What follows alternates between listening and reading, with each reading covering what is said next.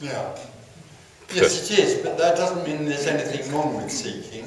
Seeking is just another expression of wholeness, arising as an energetic feeling of separation, which is seeking to come home.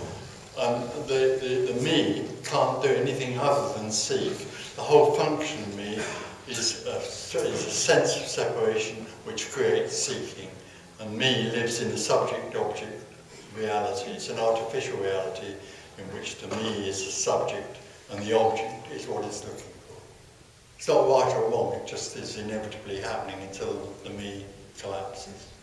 But basically it means remembering what was there when the child was... Well, yeah, in a sense we're sitting here trying to remember childlike wonder or boundlessness. You can't make yourself remember it, but that's where this comes from. That's why actually in this room there's an inherent recognition that all there is this.